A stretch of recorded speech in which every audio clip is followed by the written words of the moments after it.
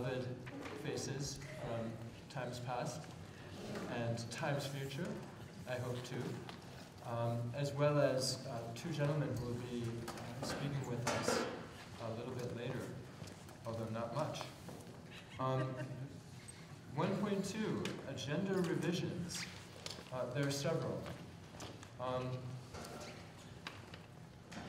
I suppose, taking them in order, what I would like to do, if there are no objections, is pull 9.2, Cross Vermont Trail Project, from board operations up to 1.5 following CV Fiber, so as to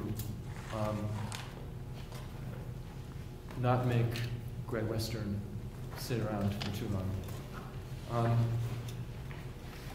The second agenda revision that I would, and sorry, no objections, correct? Okay. Second agenda revision I'd like to suggest is inserting, I think it would make sense perhaps under, when we get to policy, inserting an action item relating to what I sent around, renewing Washington Central Supervisory Union's 2017 decision to join the amicus brief in favor of Grimm versus Gloucester. And we can talk about that in greater detail when we get to it. So that would be 7.2, amicus.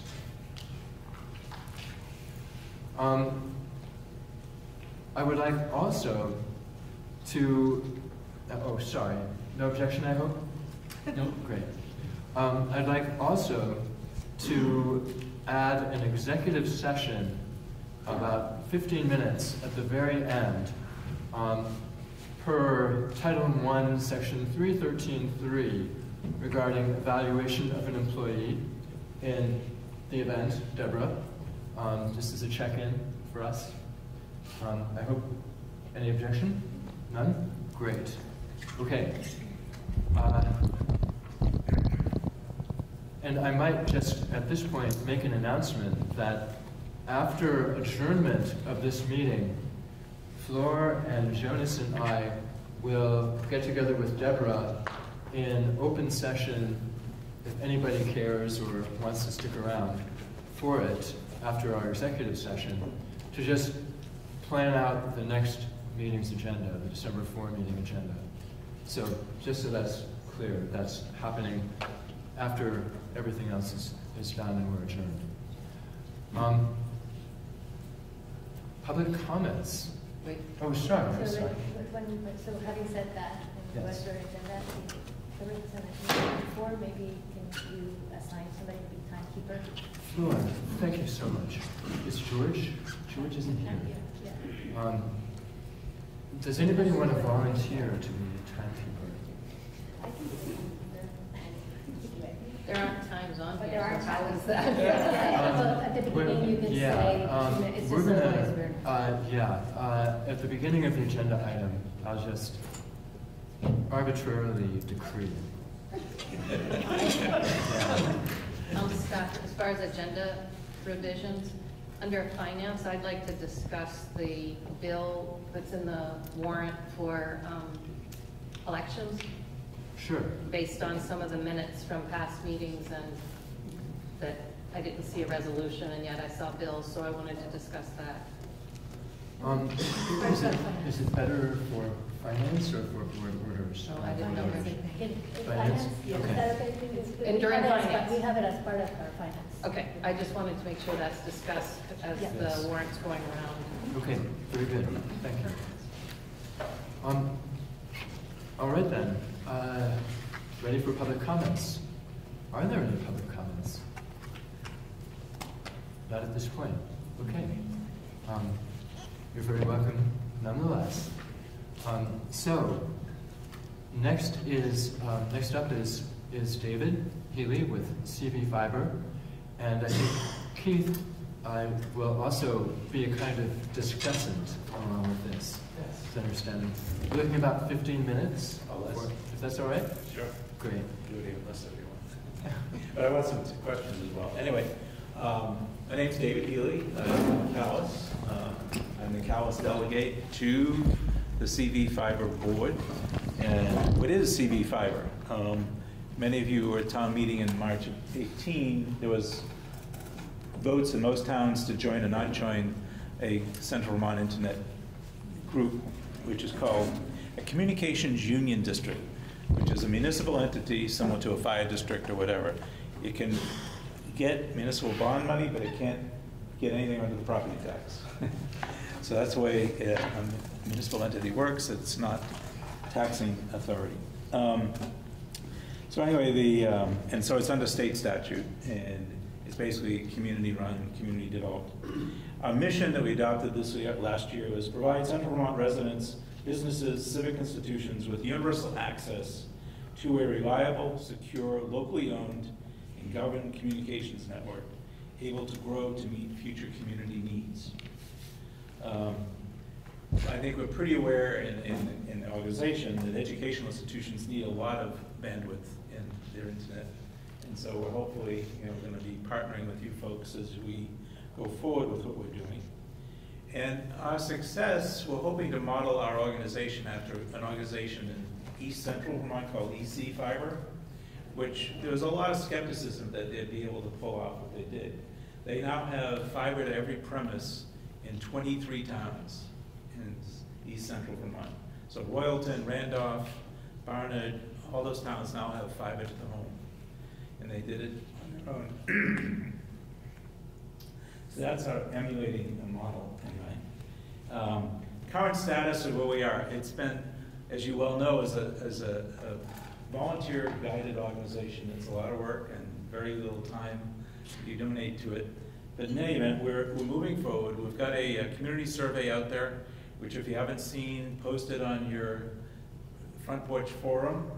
Actually, how many people have taken the survey? Not a lot, so we still have a lot of outreach to do. Just to let you know, a little competition here, 21% of Middlesex residents have filled it in, followed by Worcester with 17% of residents. Callis is at 13, Berlin is at like 5, and East Montpelier, I think, is at about 10. So there's a lot of work we still have to do to get people engaged. We'll also be doing a survey in the next month of businesses and organizations, slightly different kinds of questions to find out what people's needs are, organizations' needs are, including schools.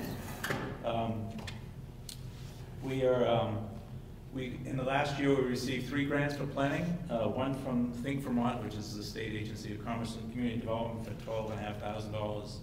We got a USDA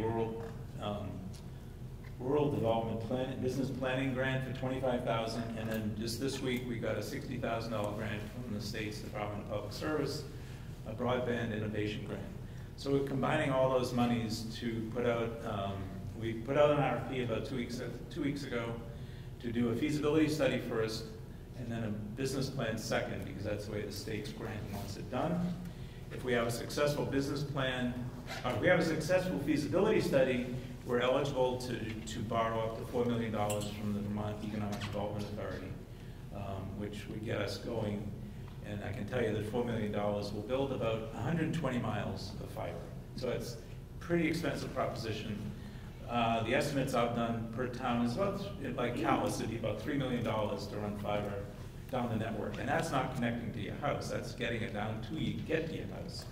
So we're hoping to have the studies completed by the end of the summer this year, 2020, and then doing the first phase construction sometime in 21. So it's a ways out there, unless there's a golden egg that drops on us in some form or another from any of the federal discussions in the next election. There's a lot about broadband, and so there may be more money available in the next few years to advance what we're doing.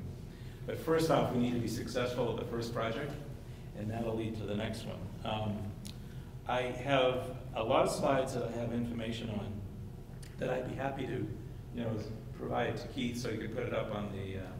Or if you'd like to email it to me, I can distribute it out. That'd be great, and because there's a lot of data here, and Some of it's useful, some of it's not so useful, depending on who you are. But if you haven't taken the survey, I actually have some with me if you don't want to go online. But it is a web survey as well, and so we're encouraging as many people to fill it in as possible. So if there are any questions, I'll be happy to try to answer them.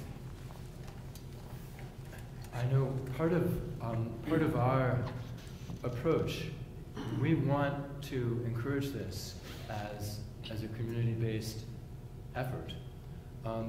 We also have to look at the needs of the school and dovetail them. And I think this is what Keith has been thinking about, and I wonder if would this be a good time for you, Keith, to just sort of. So I can talk a little bit about it. David and I actually have had a discussion. Oh, sorry, just a moment, please. Excuse me, in the boards, in the handout that you have in the very, very back of your packet, there's a memo from Keith and I that summarizes where the school district is with our fiber pursuits. So Yes. just so you'll have something to refer to. Excuse me for interrupting. Great. Yeah. We got the memo. Well, you just got it tonight, so you may not have. So certainly you can refer back to that, but I can also speak to it briefly. So we are looking right now at moving forward for next year, trying to do basically a wide area network configuration for our network services to provide internet to all the schools and connectivity between the schools. Right now there's a significant disparity between some of the schools in terms of the bandwidth they have available. A lot of that has to do with the service that has been available in those communities up until recently. But we are going to basically go out to bid through the E-rate process. I'm not sure how many of you are familiar with that. It's basically federal funding. We get up to 60% of our services reimbursed through the E-rate program. So this sort of dovetails into what David is talking about. And I've spoken to both David and Jeremy Hansen, who is one of the founders of CV Fiber. And lives in Berlin. I'm sorry? And lives in Berlin. And lives in Berlin. It's just yes. to keep it. So I think this could dovetail nicely into that. I think given the timeline that they're working on, like you said, we sort of need to look right now at what the schools need and what we need to do. But I think sort of in the near future, this would be a short-term solution. And then, if CV Fiber is successful and, standing up service and can provide that, then I think we absolutely will have to look at partnering. Thank you very much. In terms of service capacity around bandwidth, Worcester is one of the worst places in all of Vermont. Mm-hmm. Middlesex isn't doing great. And so there's a lot of need here, and I think that's why the survey results of what they were is a reflection of that. And I think it's important in terms of equitable access to have every household have access. So. Yes. That's great. Well, just in the case of my internet's been out all week, and my kid couldn't get on her computer to do her homework or anything because of that issue. So it is definitely. We know how great the cell service is. I know cell service. Yeah. Is it fair to say that we as a board are interested in, of course, developing what we can for the school on a timetable that suits the needs of our schools and students, with the longer range idea of mainstreaming into CV Fiber when it comes online? Is that? Well, I think saying we support CV Fiber's work and what they're doing in order to have more equitable access to internet is important, I would think. Yeah. And I can also say we're working with Washington Electric Co-op as well. much as the thing's coming together. So I have a question for you. Did you say that there is significant difference amongst the schools in terms of band, in terms of what? And explain what the difference is. Is there any short-term solution to that that we can take now, assuming disparity of access impacts educational opportunity? And if that's wrong, you can say that it's not correct.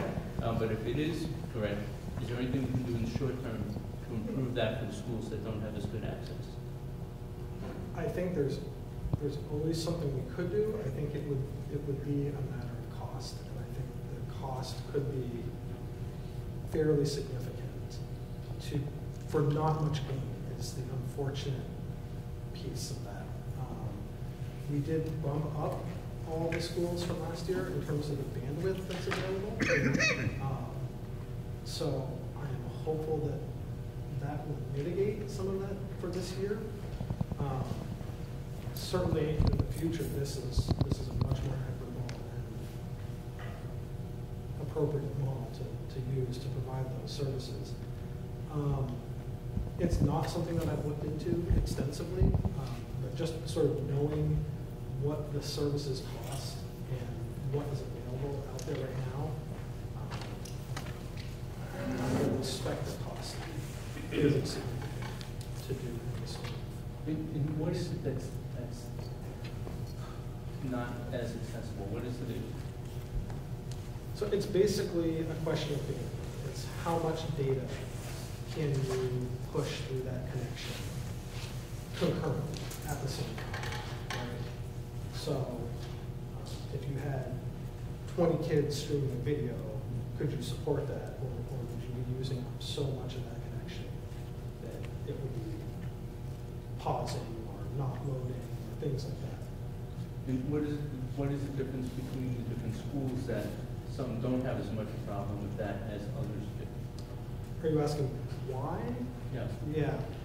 It has to do mostly with the infrastructure and where they're located. So Is it infrastructure in the school or outside of the school? outside of the school. So it's what are the services that are available? Who's reselling them? What do those services to the building cost? The schools are fairly similar inside the building in terms of the network infrastructure within the building. So East Montpelier and Berlin are closer to sort of more central hubs. And then the other schools, Calistonia and Rumney, are further out. And you'll find that, residents in those communities also don't have as many options. I'm a Calais resident, and I have very limited options. I have basically one carrier that I can get fairly limited bandwidth where I live. So it's really a question of infrastructure out into the buildings themselves. Thank you. Okay. The timekeeper is giving me the nod. One question I had is whether it would be possible to encourage families through the newsletters, families and school children, to fill out the survey to see if that might bump up. Yes, and I think that would be not be a problem for our principals to include on. I'll work with you to get the verbiage and the link, if you could provide that. I know it's on Front Porch Forum already. And I think Front Porch Forum, if it can be re-entered periodically to bring it to people's attention, because we only reach about 20% of the community, because that's about the number of our citizens who have children in schools. So using Front Porch Forum more regularly is a really good way to get to all others individually, but certainly. Thank you. Okay. David, many, many thanks. Thank you. Appreciate it. Good luck to you. Yeah. Ditto. Greg? Hello, I'm Greg Western with the Cross Vermont Trail Association. Also with the infrastructure network topic, we've obviously been working for years on the regional bike path network or multi-use non-motorized path network. Our specific project for many years now, which is on schedule to start construction next year, pending sufficient funding. We have permitting now, and other things are in line, the engineering, which is to extend the Montpelier bike path, which just extended out to Galveston Hill Road, and then theoretically, starting next spring, we would continue that up to the school, U32, and then back down the hill, a bridge over the Winooski River, where the old Montpelier Wells River Railroad crossed the river, would run out alongside the river, parallel to Route 2, to just before Vermont Country Campers, cross Route 2 there, go up the hill to Route 14, near where the Humane Society is, and then starting there, the old rail bed still exists and is a public trail now. And so that's the idea, is to connect the Montpelier bike path up to U32 and all the way across East Montpelier. So we would connect at least some neighborhoods in East Montpelier Village directly to the school, and I've met one family who lives on the trail route, whose child is like 3 now, and they told me by the time she's in 7th grade, we have to be done. So that's the timeline. We, again, like I say, our Act 250 permit and all the other permits are just about done, supposedly the next few days. We finished a very extensive VTrans mandated design process, which is now concluded. Because that took a while, the costs have gone up, especially the cost of steel because of tariffs and things. And so we had a federal grant which was received a number of years ago to pay for this trail up to the school, the bridge over the river, all this stuff. And then we had to raise a local match for that, and all of the towns in the U32 school district in the last couple of years had voted to make a contribution to the local match, as well as many hundreds of local citizens made donations, things like that. But because the costs have gone up, we need to apply for more federal funding, and the grant program that we're applying to is the Transportation Alternatives Grant Program, which is federal highway funding. It's due on Friday, so I'll be submitting it then. And normally, one of the requirements of the grant, the reason I'm here tonight, one of the requirements of the grant application is that that be announced to the community at a publicly advertised meeting. So I thought the school board would be a logical public meeting for that. Also, while I'm here, to ask if the school board could, and I have to give them the minutes, which I know won't be available by Friday, but they know that too. So once the minutes are available, I'll pass on the minutes to prove that we did the meeting. And since I'll be reading the minutes, I thought that might be a chance if it is something you'd be able to do, would be to confirm the past action of the board to support the creation of this trail. And it's something, obviously the school has donated a trail easement to us to allow the construction and so on. And so if that were in the minutes that you were confirming your support of the project and that you think it's good for the school, the folks reviewing the grant, they'll have it right in front of their faces. So. Yeah, it's coincidentally, the chair of the U32 board at the time that we took that action is sitting right next to you. Oh. And I think we did it twice, at least, yeah. over the last 10 or 12 years. Yeah. We looked at design, so that's really exciting. Great. Yeah, so just to get clear, some kind of confirmation, Yeah. formal confirmation, like as in a vote, is that? Yeah, just something that would show in the minutes. Yeah, this is sort of, here we go, acting on the fly. If board members are comfortable, again, reaffirming decisions that have been made by predecessor boards in support of the Cross Vermont Trail system and its running through U32. Scott, I would so the board knows what all we did. One of the things I think that's really important to note is that our attorneys, their attorneys got together. I mean, this was, so the easement rights, because it's going to be an accessible path from the school down to the river to where the trail is. And so there's a lot of back and forth, but our board did approve the easement and several other features that are a part of the trail, because it's going to be on our property for a very little distance on the U32 property. Yeah. Yeah, and so but our property will also be an access point to the trail from our parking area. And so that's with signage that directs people there as well. So I think that, just so you know what we're doing. So is the easement already granted? Yeah, all that's in place from your previous board. Well, but it doesn't undo what it was done before. That's true. No. This So is, reaffirm, I'm happy to reaffirm, Yeah. just ask if we're taking any substantive action. No. yeah, this is simple. This new board Yeah. supports what was decided at a previous board. Right. So, would you like to make a I'm motion? happy to move that we reaffirm the prior actions taken by the U32 board to provide an easement to the bike trail. Cross Vermont Trail Project. Cross Vermont Trail Project as corrected by Lindy. I'll second. Yeah. All in favor, please say aye.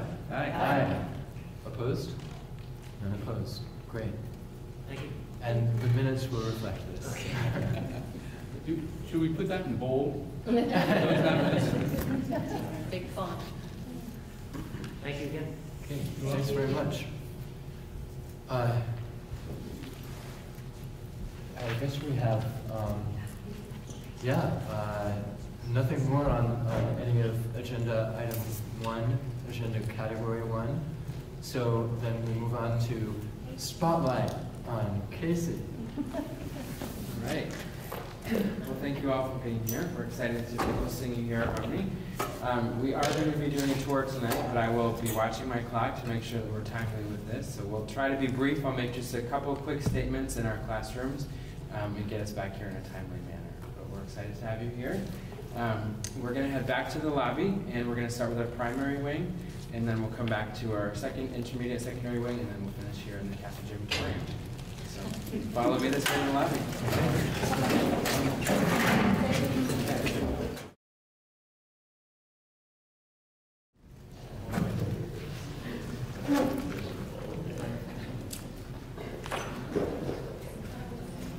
All right then. So, thank you very much, Casey. That was great. It was also very nice to stretch our legs and have blood circulate and along with our own circulation through a beautiful school. Congratulations. Come back anytime. Thanks. So, 3.0 then, book reflection. I understand Alicia. Hi. Hi. Thank you for... We also have copies of the chapters for anyone who forgot their book and would like to have them. I'll pass them around.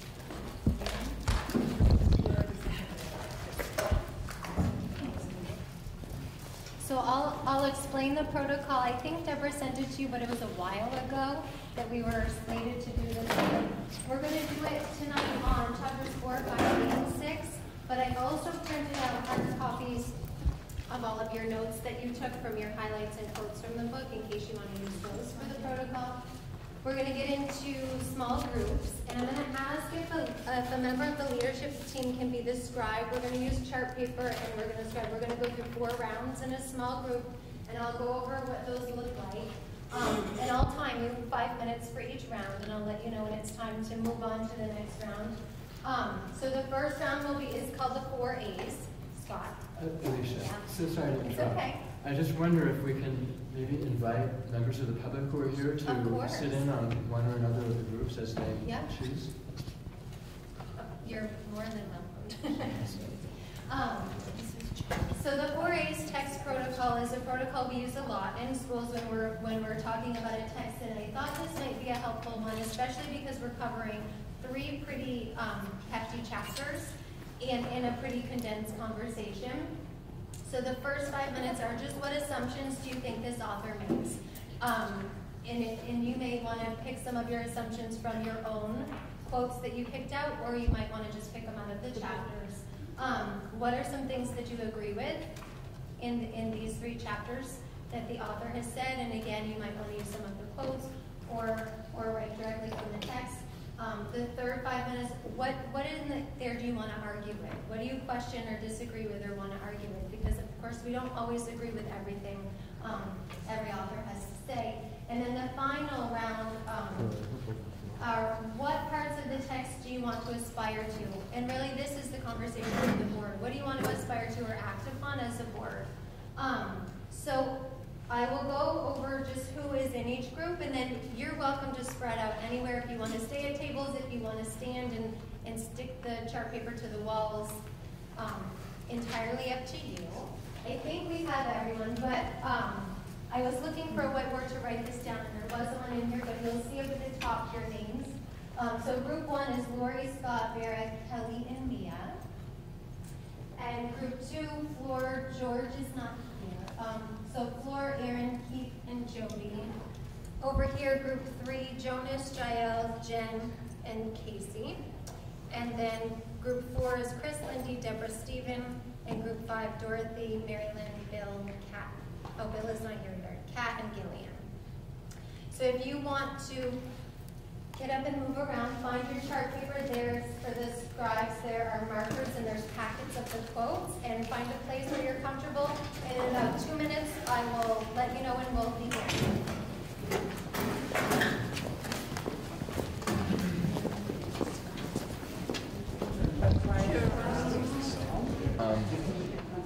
Would you mind holding this so I can write? Sorry. One assumption is that it's possible. Yeah, that's you. Okay, I'll move over. Oh, no. No, that's all right. I'll just go get a cough drop. Community engagement is key? Yeah, key. Key to success, or just key? Just key. Key to Yeah. the process. To the process, that's good.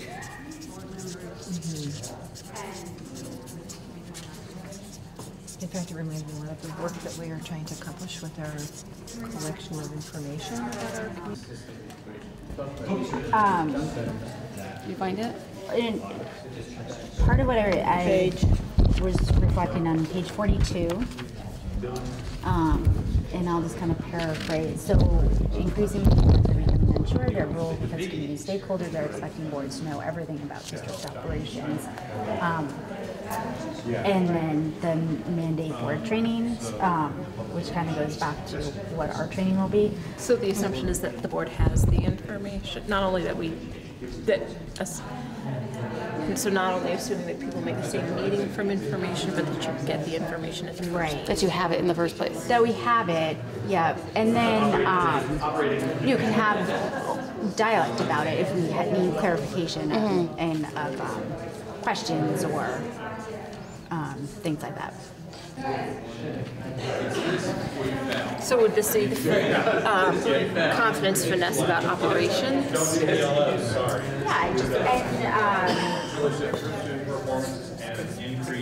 really just like it was talking about operations and also curriculum and student outcomes, really. Well, budgets, I mean, if they've got to know everything. Embedded in this also sounds like to me that you have to be making the assumption that we're doing things in the same way in all of the buildings. That's like a work in progress, man. We're just starting. The last time we did this, which I think was a couple of meetings ago, having been through a bunch of the buildings, right, it seems like a lot of this is being done already. I think that we would benefit from the conversation we say we need to have around equity and having a common definition. And from that, I think we could sort of move forward, but I don't think we do not have that. Jump to agree. So if we finished assumptions now, what do you agree with in the text? From, you know, so from the people who are sort of least close to the student, you guys, teachers.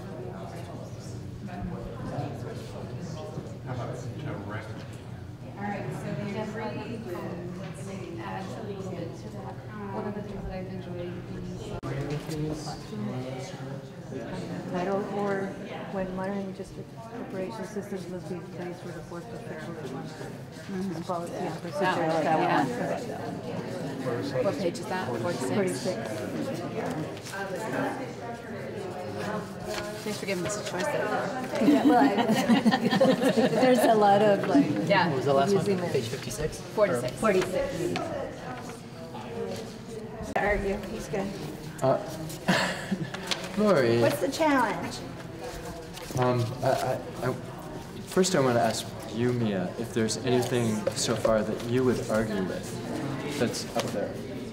No, I think those all make sense. Does that make sense? Yes. Okay. In that case, okay, I guess we can Yeah, just. we're not in a rush. We're okay. We're We're right on time. Yeah, we're accelerated. Yeah. So on chapter 5, page 53, one thing I would argue with, when a collaborative relationship exists between management and labor, what I argue with is not the collaborative relationship, but rather the categorization, management, labor. I would much prefer, say, administration and faculty, or something like that. Change in board members, there'll be change in student representation on the board, there'll be change in administrators. How do you sustain this system or any system? How do you constantly retrain new people or train new people and retrain, so that it's an inclusive environment? The thing I do argue with him then is that he reaches these conclusions without necessarily explaining the how. Yeah. He says, this Do a will lead PLC. to this. Okay, explain how that happens. And it's just, it's not.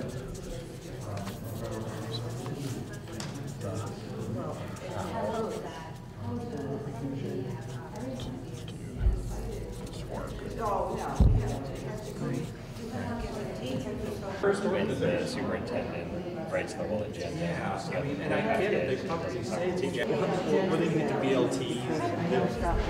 Yeah, that makes sense.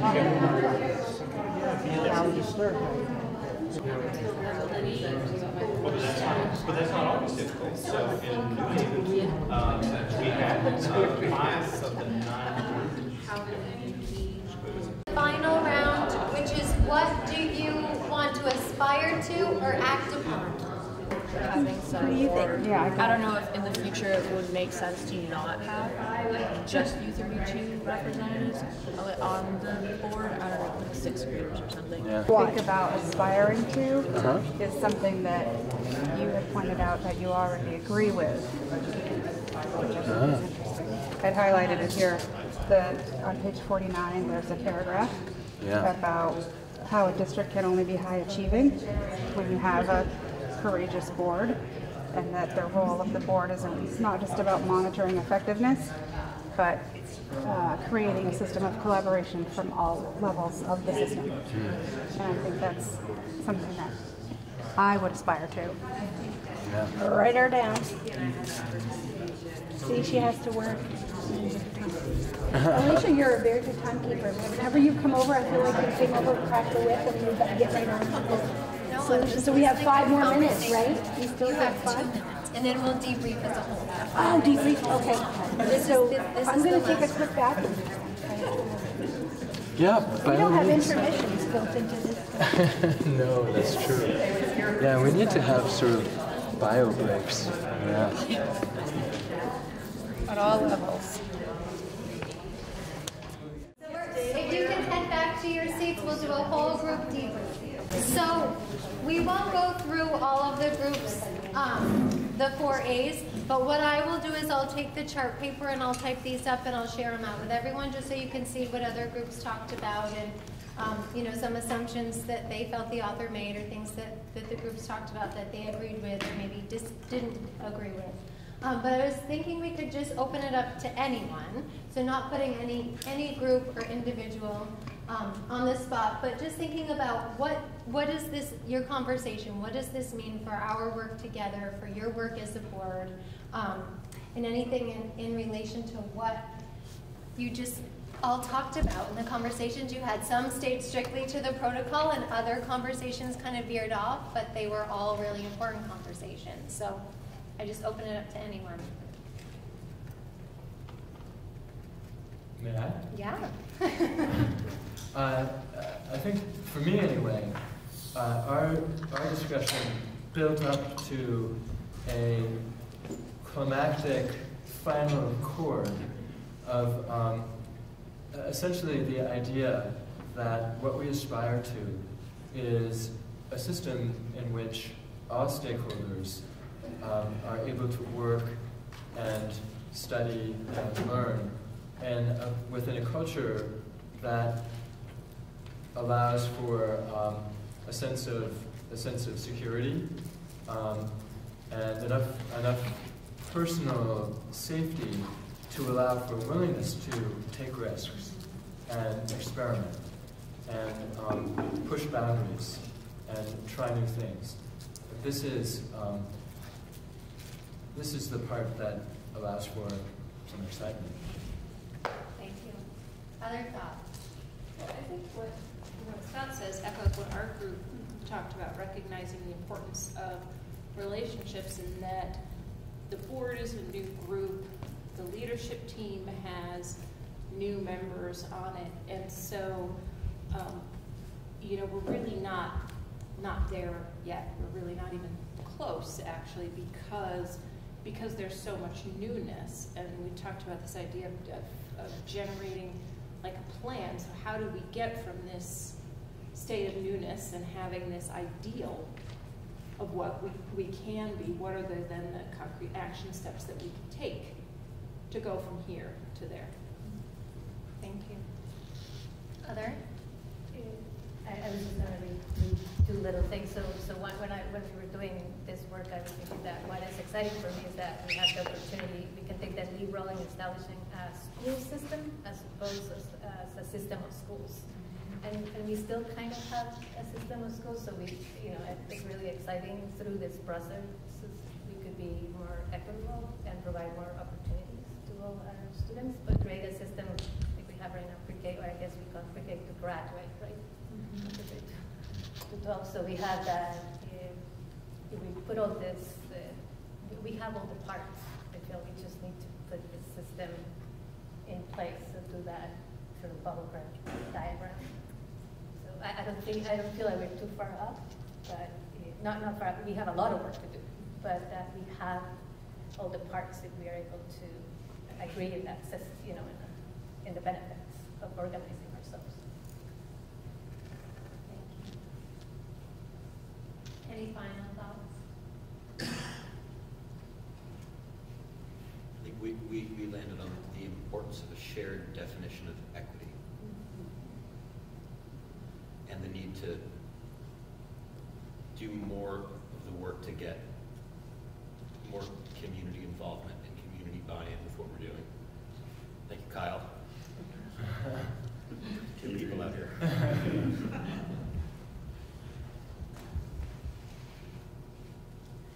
Thank you, everyone, for participating, for getting up and moving around and taking this time. I think it's helpful to capture it in writing, to be able to look back on.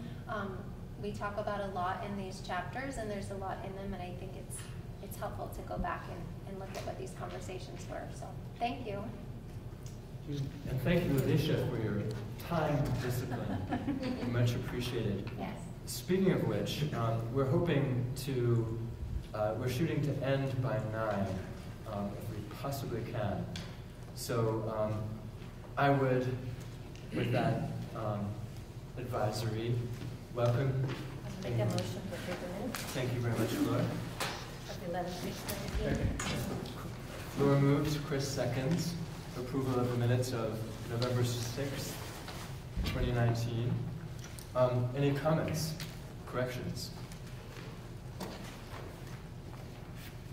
They look good to me. Yeah. All right. In that case, ready for a vote? All in favor, please say aye. Aye. Any opposed? None opposed?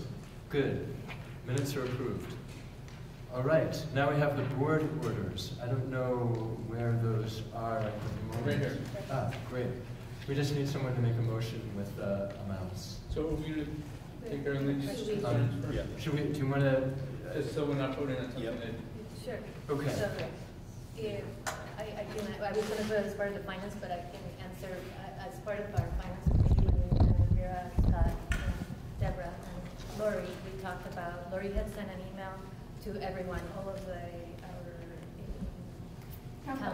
town clerks, and everybody had the same opportunity after our last meeting to submit any unforeseen costs that they have seen, any advertisement costs, and any costs from employees that were not part of the, not their town clerks, so employees that they had to hire directly for the election. And we had, so no regular staff. And then we had both East Montpelier and Worcester not submitted anything. She reached back to them, but they had closed their books and they felt like they didn't hire anybody outside.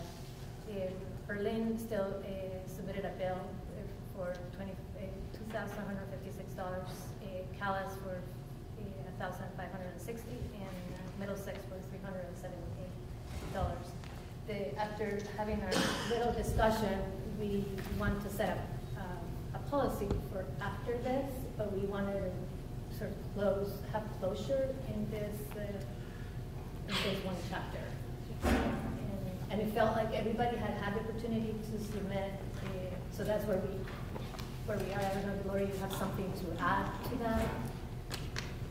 No, I think Montpelier just had noted that they did incur costs, but their books were closed, and they felt like it was and that they behind them. Always covered the cost of elections. Yes. Some of the costs were one-time in nature for advertising that the schools used to pay. It just, the bill never got to the school before we closed the books in the old entity. For advertising? For the actual election. The schools usually pay for those. So my concern was, I went back in minutes and found that we had never come up with, I think it was October 16th board minutes, said that Deborah and Lori would be collecting information, and it's tabled. Yeah, so there was to the finance committee, and that's where the longer discussion occurred. So I don't feel like we ever, as a board, came up with, how do we, justify these amounts, or determine that if all 5 towns were doing this, there's a pretty big discrepancy among them. Now the towns are different sizes. So I was a little uncomfortable because as I looked through the minutes, I saw nothing where we had decided on a system going forward, or for this election. There's never been anything like this in the past. And so if you, and I don't believe I have a copy with me, but online you'd see our finance committee from the prior month after the. I have that one. Okay, so the finance committee had a conversation about what ought to be considered included within those bills, and we spoke about. Proposed a flat payment of $500 for every school. No, in the finance committee minutes, I don't know if you have those. That's what I was reading. Oh, you were? From October 10th. Okay. Now maybe there was another one, but the ones I found were October 10th, and I think it says DOT had proposed a flat payment of $500 for every school election, and then there was discussion, and no, they needed more information to make a, so it said that Lori had recommended the board solicitor corrected, and that was for the previous invoice, and the full board will be that the district will pay for costs of additional elections of special elections. I thought that was after. The individuals who are employed that are not, for example, town clerks or assistant town clerks, but individuals, BCA, if they're called, that are employed by towns just for the election day or period. That was that Kevin is referring to specifically. So you're correct, we did not bring that conversation back to the board until this evening, and it had been thoroughly researched, and I believe it was the recommendation of the finance committee that the final brought forward for discussion and possible approvals. Might that be correct? Yeah, and the only reason they're on the board order too is because if it was approved, you know, we did a lot of research so we did give guidance to Lori, we said, go back and find out exactly we knew that we needed to pay. I mean, we had almost no voters as far as percentage across the thing. I know we still have to be there, we have to have everything set up. I just was surprised to see it on the board warrant. And we felt like it was not up to us to question them, and like, so we said, please provide, we didn't say, but, you know, Lori reached out to everybody with the same exact letter, said, please give us just everyone that was not your regular staff that you had to employ for the election, and any advertisement costs that you had. We didn't receive we received an amount from Berlin, but it was not like by We have the line dates. item. Yeah, the dates that I'm looking at were for events that occurred February 19th, April 8th, April 9th, May 21st, June 25th, and those are the key dates. And then there was an easement vote at Calais on April 23rd that a bill came in for that should have been received by the school district prior to us closing the Calais books. An easement? For the transfer of the property. And that's part of That's a bill that an election? typically the school would have paid for But that. that's not an election. True, but that was an outstanding bill that met the criteria that I was asked to solicit. It's a vote, though. For that It's not town. an election, but it's a vote because it's school property, you need to have the vote to transfer. So they the set up the property. whole election stuff, right? That's what I meant. I'm sorry? They set up a whole election for that? You had to come in, yes. It was a town meeting kind of arrangement, I'm still uncomfortable because it has not been. So I guess what we could do is, either. Well, maybe it's just me, but. No, what we could do is like we can give some guidance to there's some by statute that we have to pay, but also we can give some guidance to our policy committee and saying maybe we need a policy that says that we would pay just for for not regular staff in future elections. Moving forward. Yeah. Moving forward, so that we have, and we know that each town operates a little different, right? So Berlin doesn't get as many volunteers as some other, and I don't really know, I'm not a Berlin resident.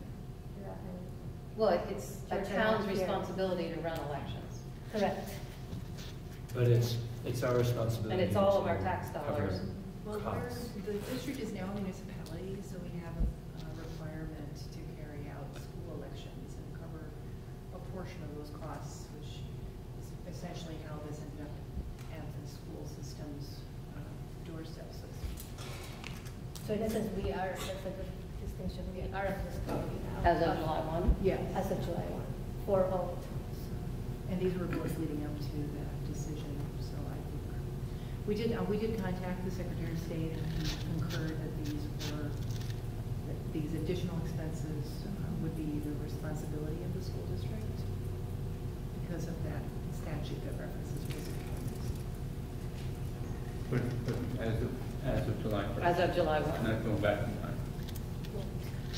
Okay.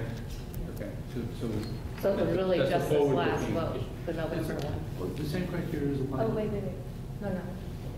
The bill is not just for the November one. This is No, not but for what I'm November saying at is we all. weren't a municipality Correct, yes. until July 1, which Correct. we've only had one election You were in transition. since July But we 1. were in, According to the state, correct? You were in transition. No, I think July 1 is when we Mhm. became an entity. Transition board, all right? Right. But- Again, it's a fine distinction which you need to Transition. But I think we have the ruling from the Secretary of State that we're responsible. I think the expense is legit. We can't force people to bill us if they. I'm not saying to force people. Yeah. I was questioning They felt like they expenses. had they felt like they had their books closed and that it was their responsibility. So, but we can't, every town. Oh, I wasn't trying to add more to the bill. No, when I saw this. Then we should vote. So, are we ready then to make a motion on the board orders? I don't think so. Well, it appears I'm the only one that's concerned about this. Is your concern that we're paying the costs at all, or is your concern that we don't have a mechanism for justifying and sort of knowing what those costs are going to be moving forward? Or both? A little of that, because we could be setting a precedent that, okay, I don't need to get volunteers because the school district's going to pay for me to hire a whole bunch of, I'm not saying any town's going to do that. Yep. I'm just saying that that could be believed. I hear that. That's all I'm saying. And the costs that Because we've never done this in the past. the costs that we've been invoiced for from the 3 towns, 4 towns, are they along the lines of what Lauren, Scott, and Deborah are talking about, that they're just those additional costs above and beyond? Okay. Anyone that billed us and for more than that had to do a corrected bill. So At that one bill, point, some of the towns had billed us for more. So They that- billed us for regular staff. that original And so we invoice had from kicked Alice? that back and said yes. Okay. And at Berlin, they had some too, but they pulled it back. So would it make sense to, I mean, these are not astronomical sums. No. Would it make sense to approve these and give that guidance, whether formally or informally, to the policy committee, saying, write this down? Well, if we're a municipality now, there must be some rules that came with the statute. You're the way The thing is that every town operates differently, and I don't know what control you have on that, so I hear your concern. Then there I had should the be same some sort of concern. limits. But I think your policy can set limits. But the policy, yes. Wasn't that brought up? We did talk about Yeah, we this, did. the first times, at the first meeting, yeah. So we should prioritize it. And we can also, as part of the motion, just put out there that this warrant contains some payment for elections. That is a one-time expenditure and is not any type of precedent for moving forward into the future. Just, like it that. was a transitional time, an unusual, unprecedented time, and is not meant to be any indication of what will happen in the future. Something along those lines. Okay, how about a motion then? Do that. I have one question about the Montessori. What those are for? That's So I think it's another but it's not related to this, it has to do with Act 166, where we are requiring tuition for students who attend 10 hours, up to 10 hours of preschool and qualified programs who reside in our towns. So we offer that by law. We also offer preschool in our school district. So vouchers. Yes, and motion, and then there can still be discussion after the motion is made. Okay, so I'll move that we authorize one warrant in the amount of $476,403.64, and another in the amount of $31,619, with the caveat that in these warrants are costs for town elections that occurred up to during the formation of the school district. This is a one-time expenditure and is not meant to establish any type of precedent for future activity. Do you want the amount? This is Lisa's favorite part of the meeting. You want the amount? Oh, you announced the amount. No, He's no, got but the, you want the amount of no, the expenditure? the way he worded it was fine. I'll second it. I think you should do all of It's my favorite part of the night. This motion. Great.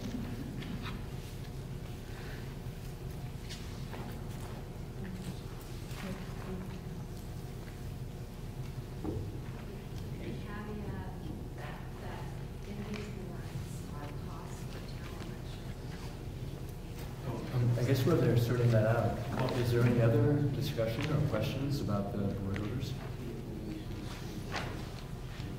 Otherwise, okay. Dorothy. Thanks, Chris. And thank you, Lisa. All right. Unless you have further questions, Chris? All right. All in favor of the board orders as Chris moved them? Please say aye. Aye. Any opposed? None opposed. Good. All right. 5.0 reports. I think what I'd like to do again is for superintendent, just questions. We have the written report, and I have a feeling that some of this will be picked up when you talk about the VSBA conference. So, any questions for Deborah on her report?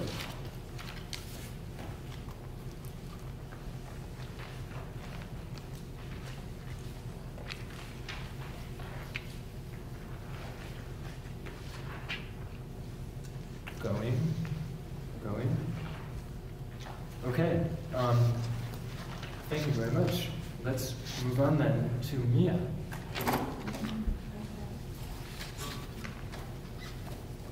So, I guess we'll start. We've had 2 snow days the past 2 weeks.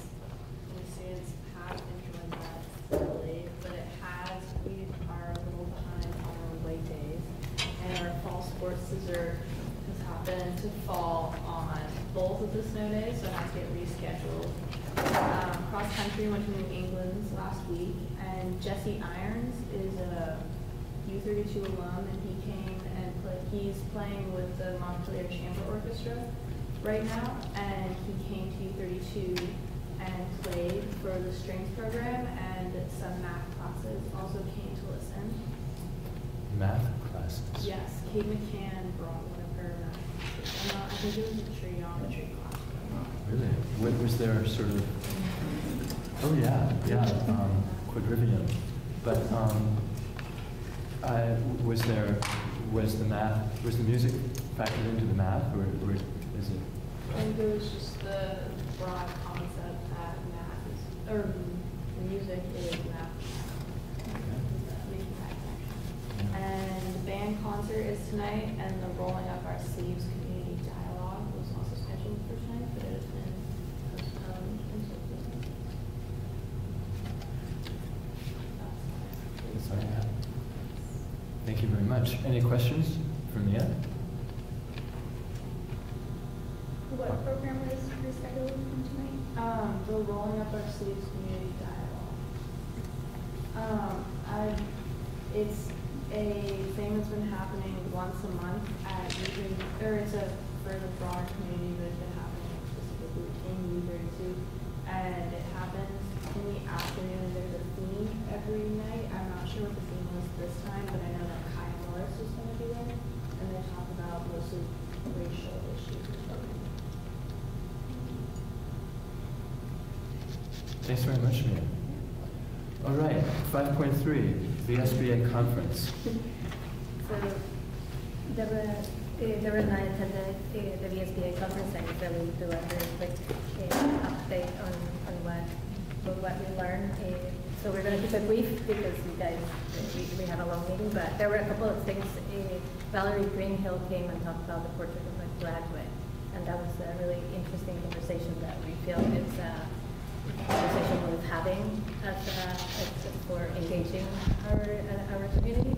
And what I had to share with you guys is that she talked about going on this rapid trip into Colorado, and she had never been in the rapids, so doing whitewater rafting, and she was never taken that sort of that challenge, and how she put that into education as she was explaining it to us, because she had just done it in the summer, and it made me think of us. And she was talking about how when you are going down a rapid, you come to a point and you scout the rapid, and that's where you get a bird's eye view. And it was like us, you get a bird's eye view of where you're going, right? Or what is the line, so that you don't fall off the boat. And then the next thing was, she talked a lot about the different characteristics for our learners, and what type, if we had to pick, and this is really quick, I promise, if you had to pick who you wanted in this rafting trip with you, so would you pick student A or would you pick student B? So student A is math, science, English, and social studies. Student B is content, mastery, critical thinking, communication, collaboration, and creativity. Who would you pick on your boat? I think I can see faces. So So that was a great conversation to have, and I think it's not easy, but a great conversation to have with the broader community. And then the last thing that also made me think about ourselves is that she talked about a confluence where the two rivers come together. And I forget the name of specifically where she was, but it made me think of the two rivers. I think to myself, this is where we are.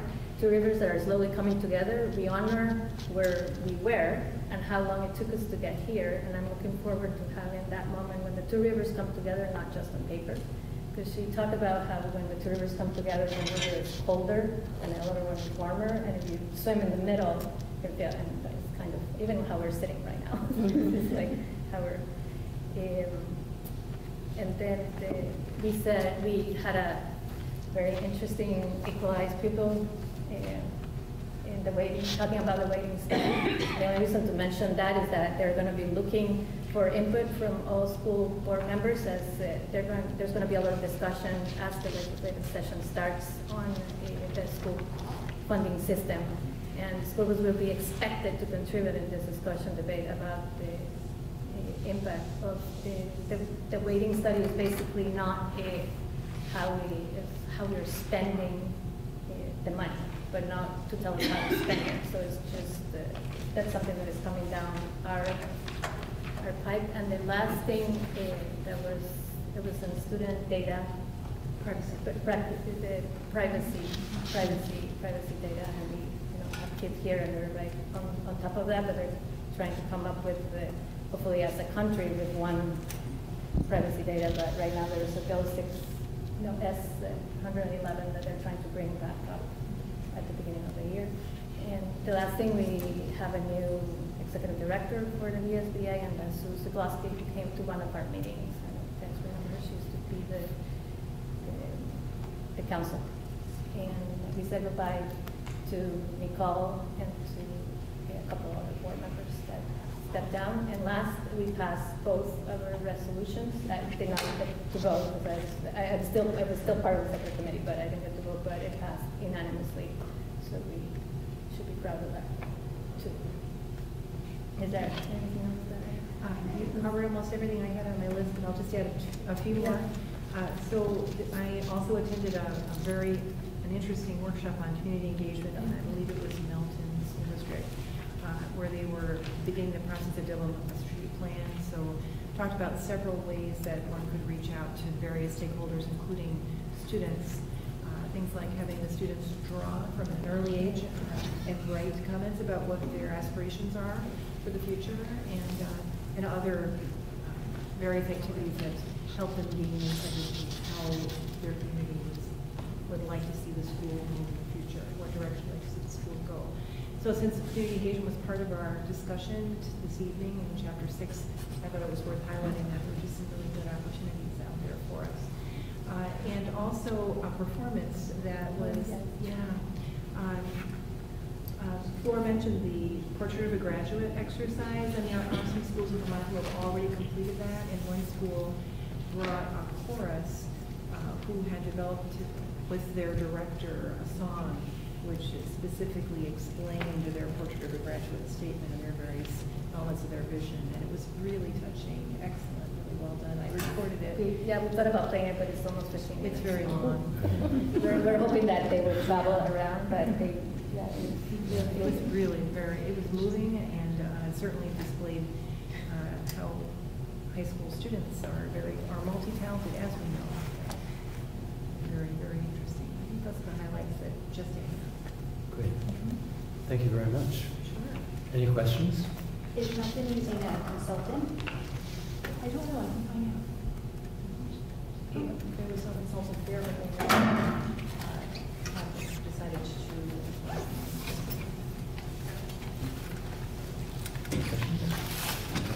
Okay. 5.4, superintendent search. Dorothy, would you like to? I've been appointed the chair of that committee, which means I say we are now in session, and then we are now by consensus. At the end of the session. And mostly Mark, our consultant, kind of carries us along. But we made a decision to design a survey to find ways to engage various stakeholders of the community in the various parts of the search going along. It won't, my understanding is that we are not going to make a search committee that includes the board people and some people from the community and some teachers and some leadership. It will be pieces at a time that can come together and have kind of community engagement around what that particular stakeholder is interested in. And those dates will come out after probably our meeting on next Monday. The advertisement went in School Spring last week. There was some responses already. It is scheduled to go into the Times-Argus on a couple of the weekend papers. I don't remember the other places it was going to be put, but that's where it is. That's where we are. And we are getting together a fairly small, short, straightforward survey. Dorothy, could you remind the board who is actually on this committee now? That's right. I don't know if I have. We have Stephen and Lori and Kate McKenna, is it? McKenna. And Chrissy George are part of this committee now, and I guess were we set to kind of have the board accept them? And I don't remember honestly if they are voting members or just the. Can I just clarify? Go ahead, yes. So just clarify, because there's some confusion. So this is just the steering committee of the superintendent search. This is not the interview committee. So this. Oh, the interview committee, yes, will be so very different. The interview committee, being in this committee doesn't guarantee that you're going to be in the interview committee. The interview committee would be made out of community members, administration, principals of the elementary schools, students, and because all those people were U32 except Lori that you listed. Right? Yeah, exactly. There's no, in this steering committee, there's no representation. There are things that we're meeting on a very non-great time for them to meet, right? We're meeting every Monday at 8 o'clock right now. But all this committee is doing is really just steering the process, making sure that we're reaching to all the And we actually approached the holders. association. Both of those people are co-presidents of their association. They're not just random teachers. We just approached them as the representatives of the association. Chrissy represents the. She's the co-president of the ESP Yeah. Association, and Kate is the co-president of the teachers. And there are elementary staff who are co-presidents also for teachers and support staff. But we don't have any of the elementary people in Not this yet. steering committee yet. So, but I wanted to make clear that this committee is not doing the interviews, right? This is just the steering committee. The interview committee will do the interviews and pass their candidates to Yes. the board. And our standards for membership on the interview committees are a lot higher. So,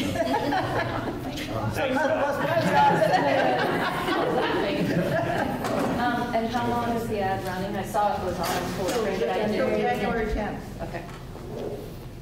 And the board component of this committee, you've already voted on. Dorothy is mentioning this, at least from my perspective, as chair of the board, just to make sure that there's no objection to our including Lori and Stephen and Kate and Chrissy on what Flo refers to as the steering committee. Do we normally have a steering committee? Approval to include those folks from the board is what I was hoping to finesse it with just no objection. But if you feel like we ought to have approval, that's fine. Yeah. Okay. But it's just a recognition by the board that these other individuals are going to be helping the Yes. steering committee Bless you. as more or less an official member. Yes, exactly. Of that steering committee. And the other clarification would be that, Stephen, as we left that meeting, you are communicating with the elementary principals, right? Yes, as of this afternoon. Can I just ask a question? Yeah. I'm just curious why the decision was made not not to have any representation from any of the elementary schools on the steering committee? There was no decision, and this just, the steering committee just started to grow, but there was no particular decision. So we are at the moment that if the elementary schools wanted to have, there's no reason why you guys could, speaking for myself, that. I would say that when I approached both of the associations, it was with the understanding that they would be communicating with their membership. So Yes, we believe in inclusion. Yeah, so please. So what is the, I guess, the steering committee's goal? It sounds something like something new to me, so I'm just curious. But it's basically the mechanics of the search. So the interviewing committee will actually be doing screening and the evaluation of the applicants. So was this committee put together to make the ad? Yeah, among other things, to arrange the community engagement, to Yes, that's what I was going to say. I think that we're trying to make sure we touch all the bases and get people involved in as least complicated a way as we can. Given the fact that we're approaching Thanksgiving and the Christmas holiday, people don't want to go out to extra stuff because they have to go to all the school things for the holiday as well. So we're just sort of making sure that we touch base with all the things that need to be done. And then once we have this list of candidates, during one of these meetings, we will decide how to populate the interviews. So it's kind of nuts and bolts in order to get ready for the committee. Yeah. Aaron. Is the interview committee a completely separate group of people? Or will some of those members? I expect there will be overlap. Then does that interview committee make a recommendation to just? Yeah. Or, Yeah. so We're the the committee that does that, or it goes from the interview committee to the screening to the? Okay. yeah. We're the deciders. No, I meant in terms of both committees. With everybody's input, no. In terms of both committees, who's doing the recommending, I guess is. The interview committee would be recommending the candidates. Because then this other committee won't even be existing, will it? No, it started with you guys sending us, the four of us, to spearhead the process. And then Lori and Stephen came to our meeting, and then as we started talking to Mark Andrews, he was like, well, maybe we need, what do you call them, proxies? Or ex officio.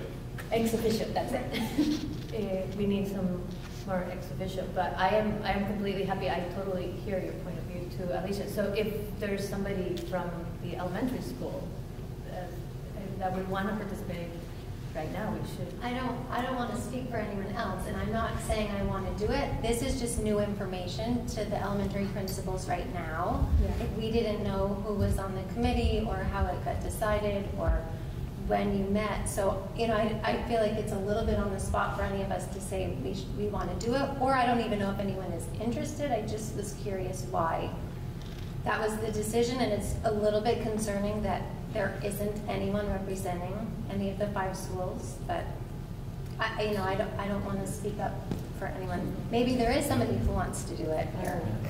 Sorry, Kyle. Well, since I have 3 kids at this elementary school, I'll put in a plug for having someone from one of the elementary schools on that committee. And then I had a question, which is, what is the term of the contract when you select a superintendent? Would it be another 5-year contract, as historically has happened, or is there an option to do a shorter term? What's that? We haven't gotten there yet. Okay. Yeah. Can I make a comment about the elementary school teachers? That if you guys want to get your heads together, choose somebody to be there at 8 o'clock Monday morning, we will welcome you. We'll do it out privately, and then someone will show up, okay? Yeah, so any of the principals or any, That sounds good. Yeah. If 2 come, that would be 2 fine too. And if there was any offense taken, none was intended. No. Okay, just. Yeah. Okay. This is just, I think it's just our first time hearing it, so we haven't had a chance to, I don't know that anyone's interested, but that's just how I feel, is that it would be helpful to have a representative. Actually, I feel sort of good that you're actually learning something new from one of these meetings. I'm not sure that's Can I ask just one more question? Is there a timeline for this committee, or what are just because we don't know the steps after? So you're meeting on Monday, but are there a series of meetings, or is it? So let's identify the additional tasks that we will form before the interview committee takes over. And I think it's going to be preparing questions.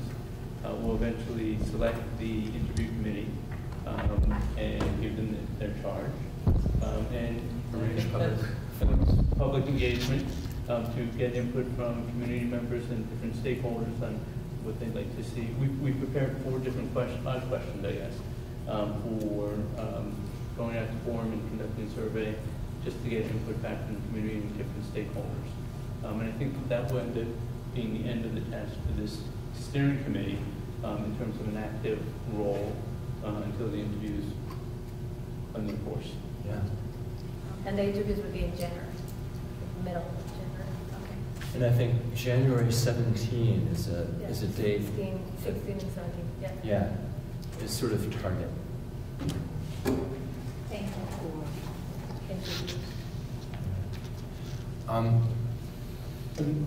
So 2 other things, or one other thing that this board I think will have to decide is how many candidates to forward to us coming out of the interview process. Yes. And so I think we have to address that. And then we have to also address what type of term we may be willing to offer to begin with.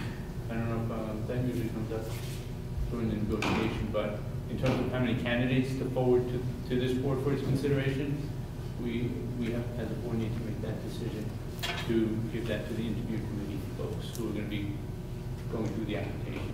Yes, good point. Okay. Which we don't have to do tonight. No, yeah. But we have to. But it is, yeah, future agenda items. And one last thing that I would mention is that some of the community engagement that we are trying to do, we reached out to Deborah Wolf from Friends of Washington Central to help us with that, so that we start creating a system with them, and they're going to help us put together the forms. So it's not all going to be led by us. Nice. And Mark Andrews is still, sort of the head of not sort of the leading the search. I hope that's reassuring. Yes, thank you. I didn't mean to sound. No, not at all. Sure. Glad you did. Yeah. All right, are we good on this? Can you tell me should I put the names of the people in here again? Because I put up the steering committee members, or should I not bother? I have some of them, but sorry, so, sure, we can, names of, so besides the 4 of us. Do you have those names? The board members? There's Dorothy. Yep, I have Dorothy, Floor, Stephen Dellinger Pate, and Lori Viva. That's what I have right now. Chrissy George. Casey George and Kate McCann. And future elementary. Yeah.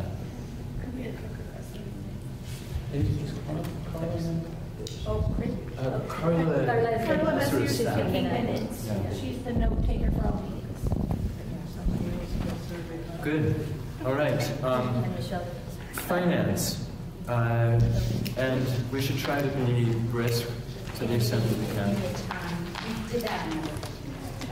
Yeah. This is the first sort of.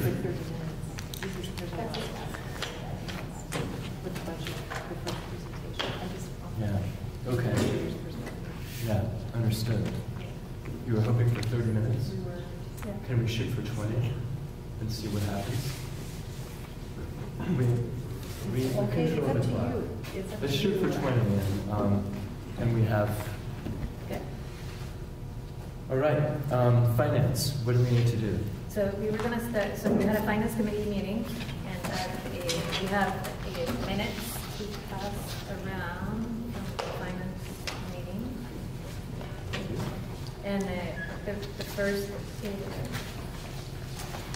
first part of that was the budget. So because of timing, I think we should dive in. We have more time for the rest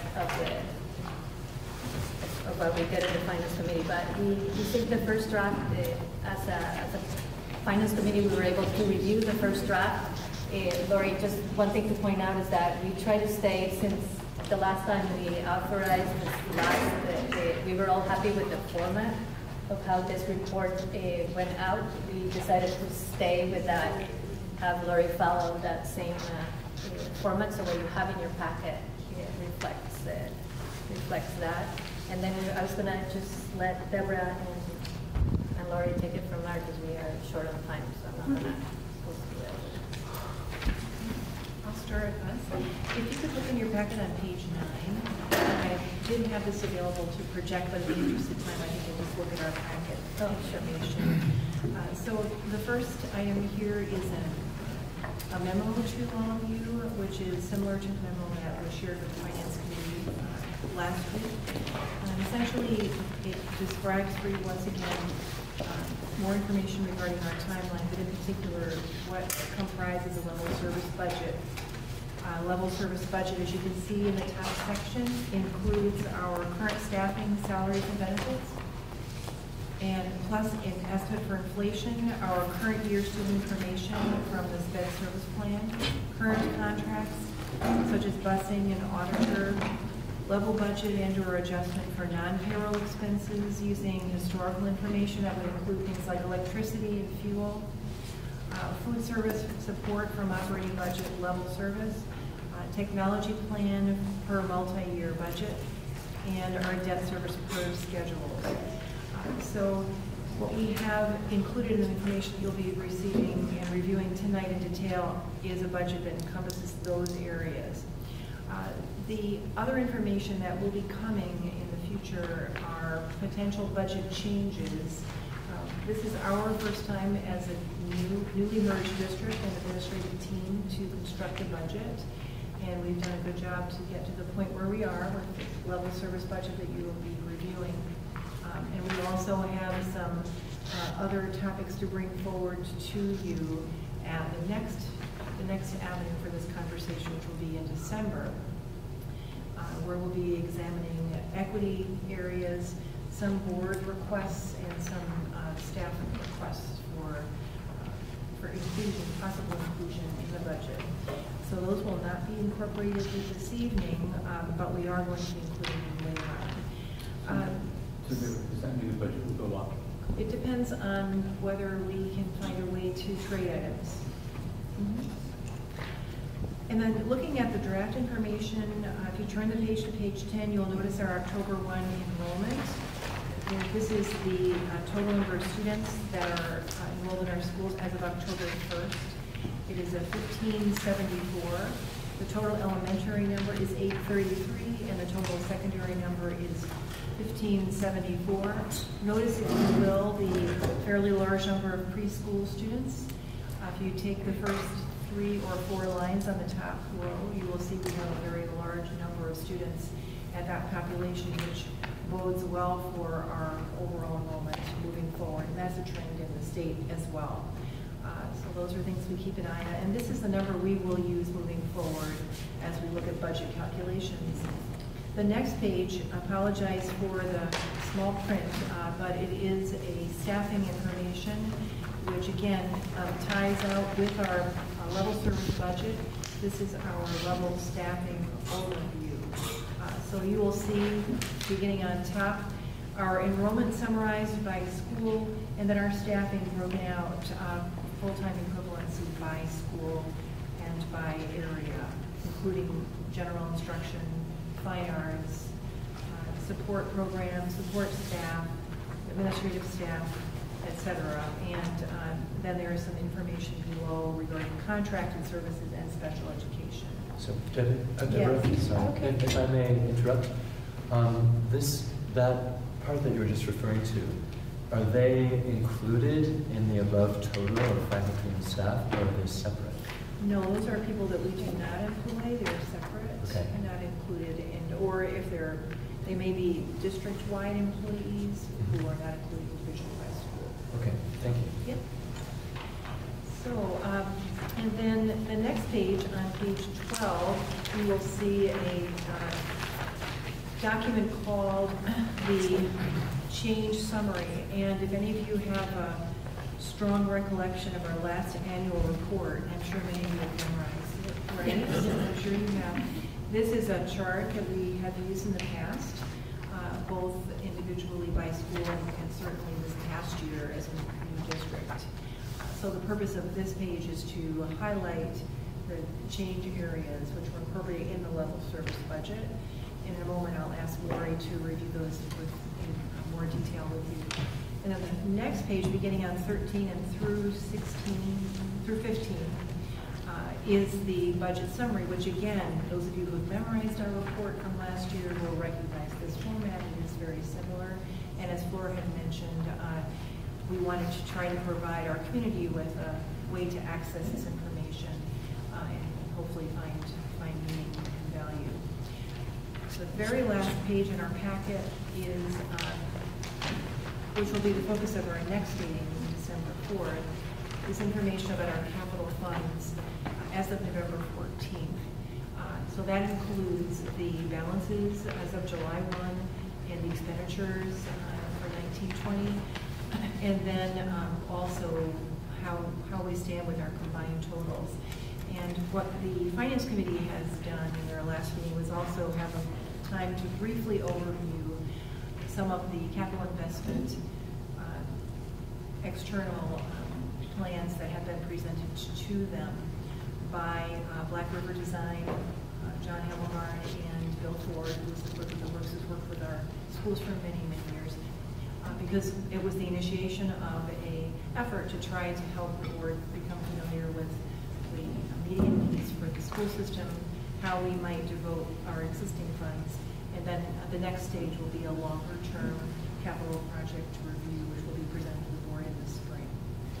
So that's an overview of our materials, but if you're ready, I'd like to turn it over to you to talk about the procedures. Yeah, sounds great. Unless there are any questions on Deborah? I had one question on page 10, the numbers of students. I wasn't sure under the exchange choice, tuition, waiver, homeless, how the total column, there's nothing over here on the left, and then there's totals of numbers, and I just was curious what that is or how that is.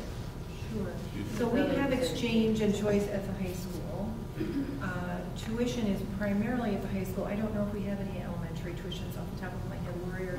We would with Act 166, but it's not as significant as that. So, and then the last column is the tuition waiver or homeless students. So these are really secondary. They're not broken out, for the purpose of where it maintaining says confidentiality, we wouldn't identify what town. 22 for exchange choice. Correct. Tuition is 68, that's right. And then. So those would all be high school? Correct. Okay. From towns outside of our 5, which is why they're not listed under the enrollments. Okay. Well, the last column just says total. Right. It doesn't say anything about U32. No, so I wasn't understanding it. There's 741. These are the numbers. So what it is when you look at the totals there, the 7th through 12. Right. From each town, those are our kids at U32. So we would, and again, we wouldn't want to identify anyone personally, but in some school districts, there is elementary tuition. We don't have to have that here. But that's an option if someone were to desire to attend our schools and not be ours. Right. Okay. All set? All set. You Okay, ready? Laura. Okay. So one of the things I wanted to let you know is when you look over at the columns, you'll see that the words adjusted budget 2020 at the top. Do you see that? Which page are you on? I'm on page 12. Okay. Okay. So I wanted to explain what that meant. What that meant was back when we were a supervisory union, we had supervisory union employees paid through an assessment. So when we had talked at the budget presentations in June, I remember Scott saying, well, we don't have that high a percentage of payroll. And then we had talked about how it was in the contracted service through the supervisory union. So what I've had to do as we became a single district is to restate the salary and benefit total to reflect all employees, including the supervisory union. So you'll see basically our salary and benefit total is about 68% of our total budget, which I think in the presentations it was around 50%. So having said that the adjusted budget column on that left side does reflect the voter approved budget from June, which was the sum of all of the voter approved budgets separately and together. Does everybody understand that? Okay. We will have a budget training at another date that we can go back through this sheet again. So if I move along too fast, just remember that you'll have a second chance to go through it at a training. So at the top of the sheet, it shares salary and benefit information. So for all of those employees that you saw on that page that Deborah referred to, where we had the FTEs by school, the sum of all of those employees' salaries and benefits are in this draft. And what this first line reflects is a salary estimate for all staff. It represents a 2.25% budget increase compared to last year's budget. And there are benefits related to salary estimates like Social Security and FICA tax. That represents a 2.2%, excuse me, a 0.22% increase in the budget. Health insurance is expected to go up 12.9%. So if you consider all of our employees in their current health insurance elections, and I factored in that 12.9% increase, it reflects about a little over 1% budget increase. And the miscellaneous benefit changes are other benefits related to changing health insurance and salaries. So all in all, we've always called it a negotiated item subtotal, but it's kind of just for future use for all employees, whether they're in the union or not. It's a 3.49% increase in this draft of new money, so to speak. And does that take into account like some sort of assumed negotiation, new contract money? Or Yes. is that, okay. After that, one of the things you need to know is that this fiscal year, the board has approved a variety of positions beyond last year's voter-approved budget, particularly in special education for paraeducators. And I think at the various meetings you may recall that there was a number of positions that the board had approved. In summarizing them, it's a $160,000 budget increase for next year, or a 0.47% increase. So all totaled, for salary and benefits, the budget is, in this draft, a $1.3 million increase, or 3.97%. Am I going too slow or too fast? Or just right? That's right. Okay. So going down to the next category, these are items that are not staffing related. These are items that are either contractual in nature or what we have currently for level service. So I will take just a second and kind of review each item. As you know, we will only have one audit report instead of 7. So there are auditor savings due to the merger of $12,985. And a negative means the budget would be going down, just saying. The Board of Education, VSBA dues and other changes in that budget, $8,000 of this savings is assuming that the board does not continue to have dues paid to VSBA in the next budget cycle, and that you continue to not be members. That is something that's up for discussion, but in a level service budget, anything that's happening this year is what's in this draft happening next year. Interest expense, you've, I think, heard me speak about this at a prior meeting. We are borrowing less money as a single district, so we will spend less on interest expense. We will also have less interest income, which is at a future line down below. And in fiscal software, the state has purchased software for all the schools in the state. There's an implementation plan, and the plan is that Washington Central Unified Union would participate in that software in the fiscal year 21-22. We previously had been budgeting $100,000 a year to save money for software and for staffing needed to convert to a new financial system. So we currently have $300,000 in the bank, and the level service would mean that that would sunset as the executive committee had expected it to back when we had done our prior budgets. So that's $100,000 savings. There's a number of items added together for school-wide expenses for pre-K student services, for book supplies and equipment that are causing an increase to this draft of $152,940. How do you estimate that? It's actually using prior history and actually student needs today. Our food service staff would also incur salary increases and benefit increases, but because it's a separate fund, it's here under non-salary items, because the salary is actually in the food service budget, which is not part of this budget. Only the support to help the program break even is in this budget. Our bus contract is in year 4, next fiscal year, of a 5-year contract. And this is the amount of the inflation, $43,535, that by maintaining the same contract, it had an inflator in there. I think it was around 3% of a budget increase compared to the current year. We have students who tuition to the tech centers.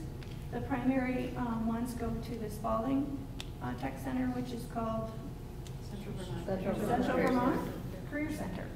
So last year, they had inflated their tuition by 10.6% from the participation. So obviously, they're going to have salary and benefit increases. So I tried to use that same inflation factor. We'll know more when they keep in the budget process and keep updating their numbers, whether this 10.6% inflation is sufficient to cover the cost for our students to go there. That represented a $50,926 budget increase. And then the last item is a commingling of students' needs for tuition and for contracted services for special education programs. And it's a budget increase of $210,204. And we do receive a significant amount of reimbursement to help offset that cost. So I'll talk about revenues in just a minute. Any questions on non-salary before I move down to debt service? No? Okay. Under debt service, we have a schedule of bond payments, and the happy day is that U32's $9 million bond is having a final payment this year. So the large reduction here is that the U32 bond is paid off. One of them. The $3 million bond will be paid off in, I think, within the next year and a half. So just wanted to celebrate that. So it is a $460,000 budget reduction. And our capital fund transfer for this purpose, we left it level funded in the absence of information. Deborah mentioned that at the December meeting, we will come back and discuss more information about capital fund needs. But at this time, the transfer for all the buildings together in this draft is $636,522. So having said that, the combined total budget increase is $1.2 million. You can read all the rest, or 3.6%. And of that, there are some offsetting revenues I'd like to make you aware of. So what we've done is listed those below. We are projected to continue, and I can't say enough good things about Lisa LaPlante going out and promoting U32, but we do have a significant amount of students. As you can see, we have 68 students coming through our doors from other towns. Because some of those students attend the tech center, we can only bill for 53 students. So this represents an increase of tuition revenue and a 2% inflation that we will increase our tuition by. So it's a $95,000 revenue source. Just real quick, those students who are paying tuition, are there towns paying tuition or, okay? True. We have a few private, Okay. but the primary source is from towns. Off the top of your head, how many are private? Just One. out of curiosity. Just One, one? yeah. Thank you. The most we've ever had probably are 2 or 3 private because it is expensive. All right, you heard me speak about the interest income going down with the interest expense. And we've had some miscellaneous income for reduction for billing that we can't bill ourselves anymore because we have a direct payment system. So for instance, if a U32 staff member works at one of our schools, instead of that coming through the system as income, it's a direct bill to the school for the staff time. And special ed reimbursement, you can see the projection for the reimbursement is currently an increase of $253,000 to help offset that $210,000 expense line up above, and to also help offset the cost of the staffing changes this year where we added paraeducators. At our next meeting, we will have more information about our projections for revenue. And then the last item was one of our schools did earmark a fund balance for retirement that has now gone away, so we wouldn't be including that as a revenue stream in this budget.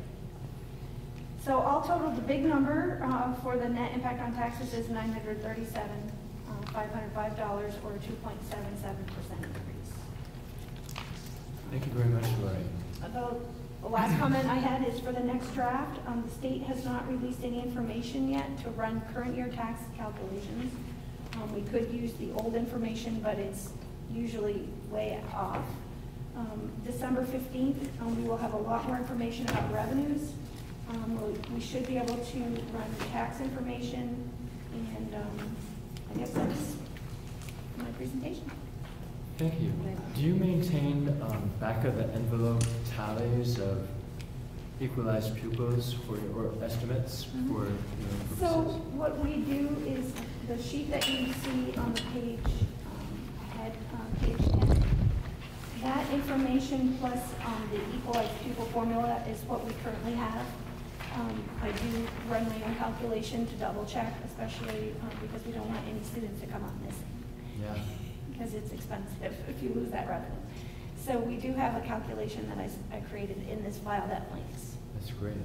Do you have enough confidence in those to share them with us to kind of give us a preview, at least a kind of ballpark sense of which direction taxes might be going in December? Okay. Right. One of the dilemmas we're faced with is that when we have students attend other schools, if the school hasn't reported the student to the state yet, then our numbers count the student, but we really don't have credit for it. So where Michelle is right now is she's contacting those towns that haven't submitted their information in a timely manner and asking them, just vote our kids.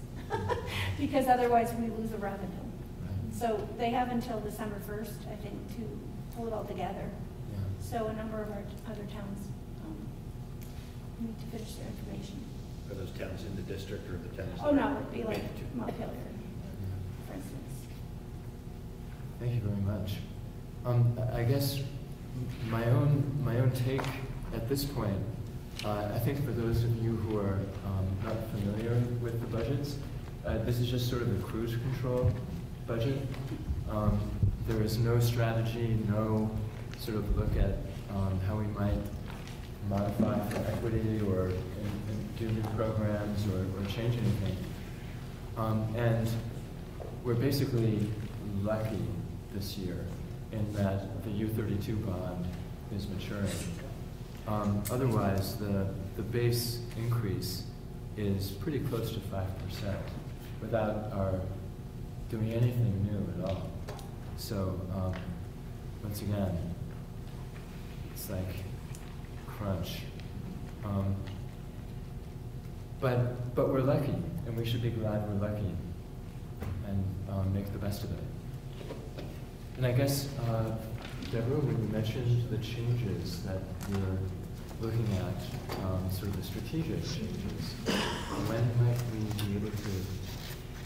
Well, our budget timeline calls for us to bring a second draft back to the board on the 18th, I believe it is, or 18th of December, which follows the 15th, when we'll have our revenue information, we'll be able to provide much more detail about potential tax rate as well. At this time, we have been working hard on refining the list with our administrative team, and we will be sharing that refined list with the finance committee and then incorporating, bringing the scenarios, the possible scenarios to the board with our recommendations at the meeting on the 18th. If you recall, on the 4th, as I mentioned before, we have a significant conversation we have around capital investments, which is another portion of this budget. So we hope that that will be our focus for the next meeting. However, there is a budget 101 training being scheduled. You probably received notes about that. I think we heard from 6 or 7 board members, so if you haven't yet answered that poll, let us know. It looks right now like the 3rd December 3rd is likely going to be the evening, and that would be about an hour.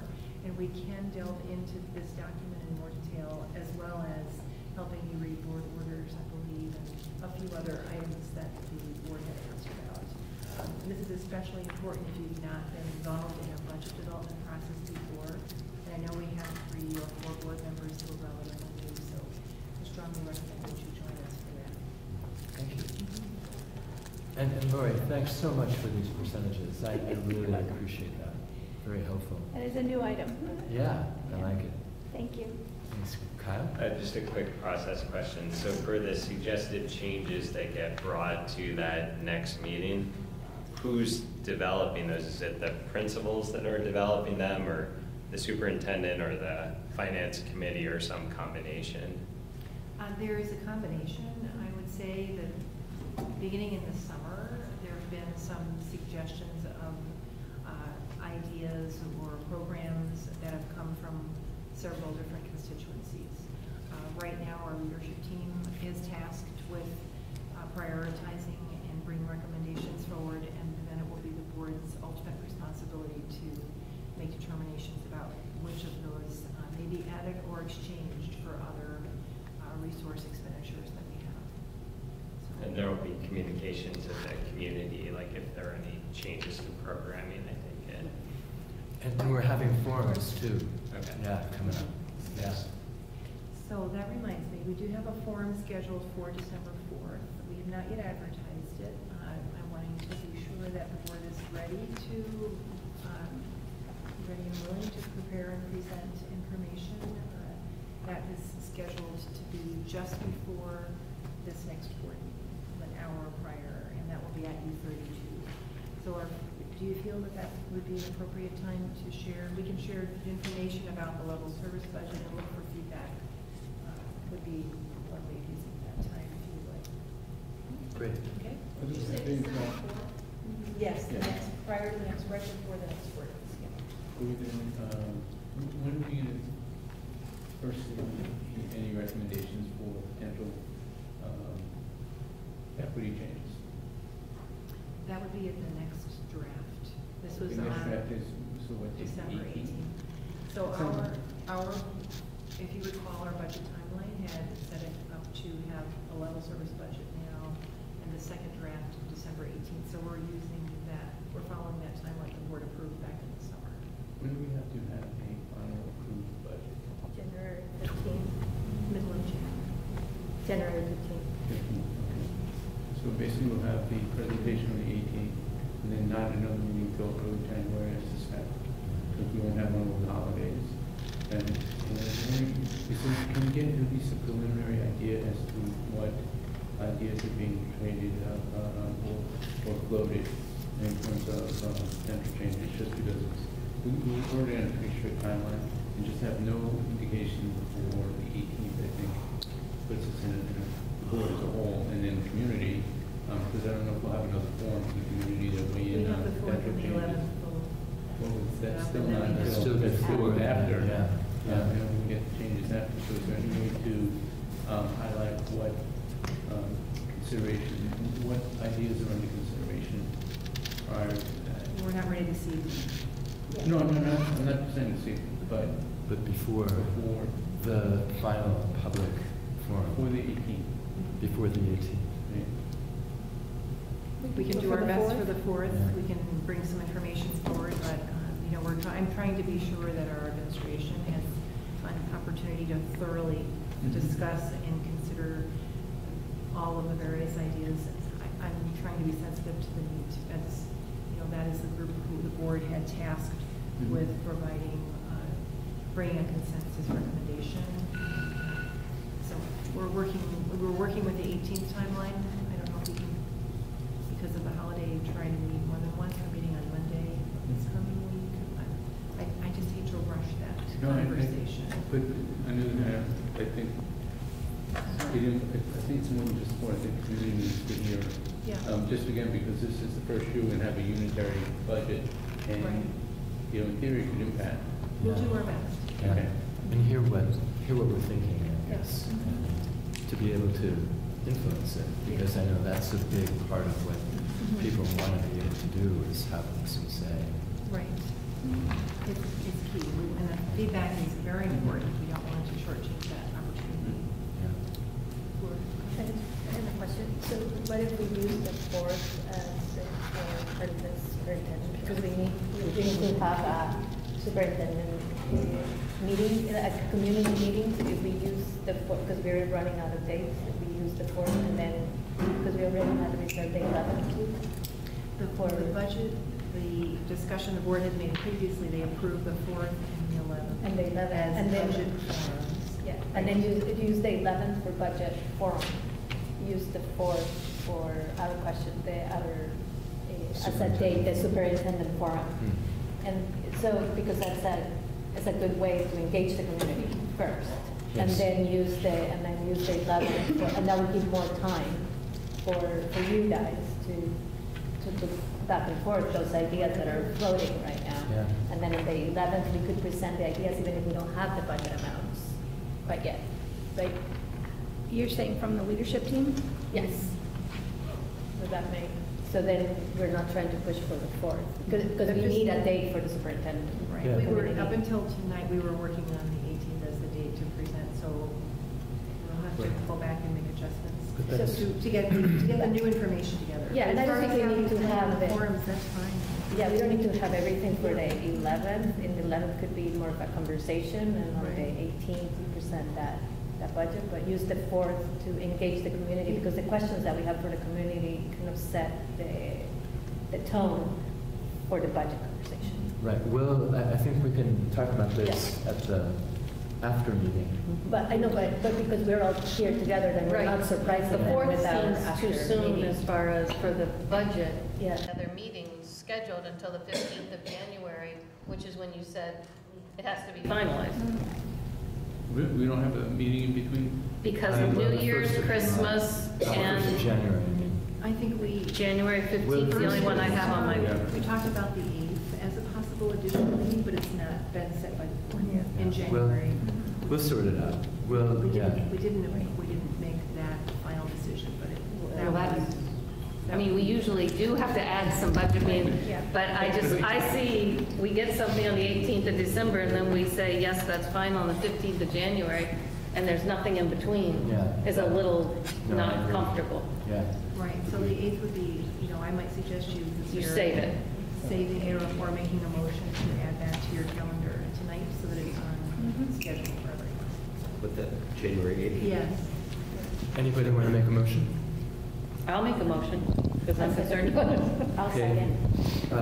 Lindy and Marilyn, moving to add January 8th to the board calendar, 6:30 p.m. You want to dedicate it to budget? Dedicated to budget. And I think it should be at U32, because the one on the 15th is at Callis. Yep. Sure. Can we get a show of hands how many people think they can make it, just so we have a rough idea that we'll have a quorum? With January 8th? Yeah. Would January 8th? It's a Wednesday. Yeah, good. Okay. Any further discussion? All in favor, please say aye. Aye. Opposed? Great. We're on for January 8th. Kyle. Just a quick for prioritizing what needs to get out to the community is just if there are any proposed cuts to any existing programs, that's what parents like me want to know about as soon as possible. Got it. Thanks. Yeah. Thanks. All right.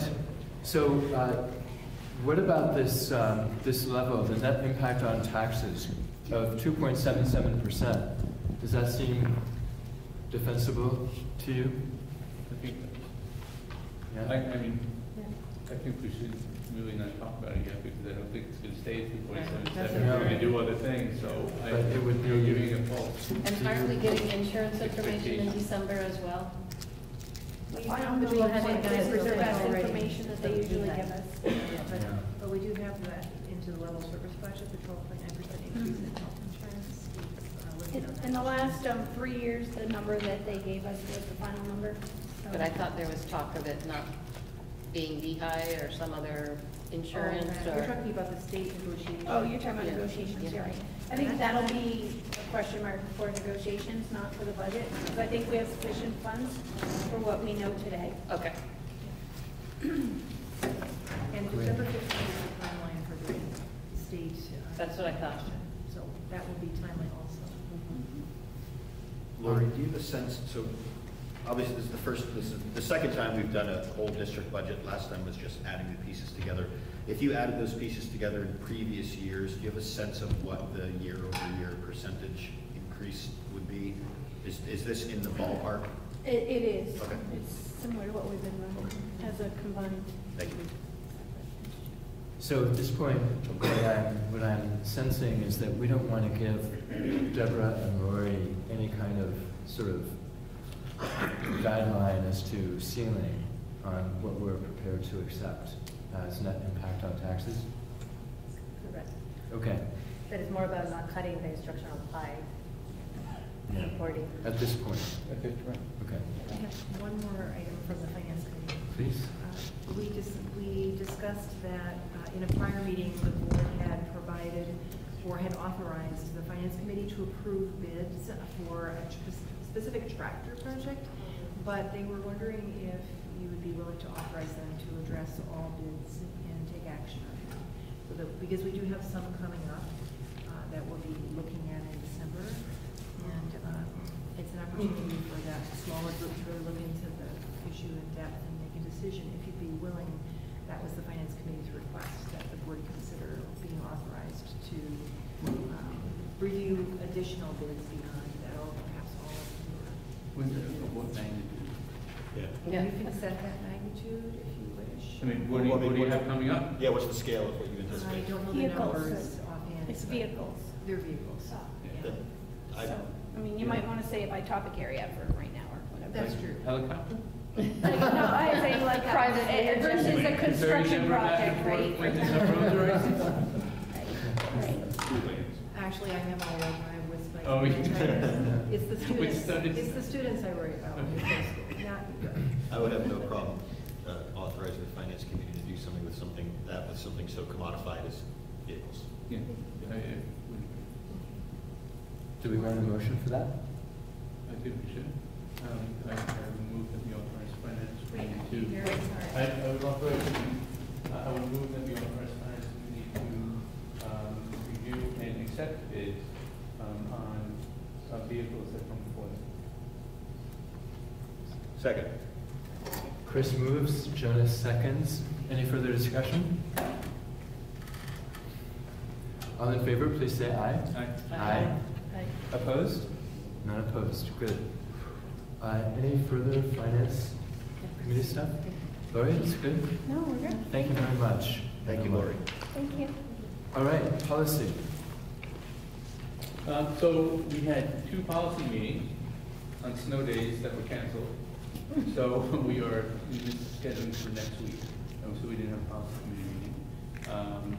But we are requesting cable the policy that we have for reading here. Because we were the second reading, not the board member, the comprehensive sexual health program, move that we table that because we were presented with a modification of the policy that we have been working with, and we want to take that up at our next meeting. And in terms of the, we didn't do any further work on the board member conflict of interest. It's here for second reading. Okay. And the library. And library. And the library, same for the library. Okay. I would entertain a motion for second reading of those 2 policies. I'll make a motion. So Fleur moves to approve second reading of A1, board member conflict of interest, and D34, library media center selection and reconsideration policies. Second. Dorothy seconds. Fleur moved and Dorothy seconded? Okay. Any discussion, Chris? Any questions on that? Okay. In that case, if you're ready to vote, all in favor, please say aye. Aye. Any opposed? None opposed? Good. All right. Now, C50 is tabled. Yes. We don't need to vote on that. Just consider it tabled. 7.2 is a revised item on the amicus curiae brief for Grimm versus Gloucester.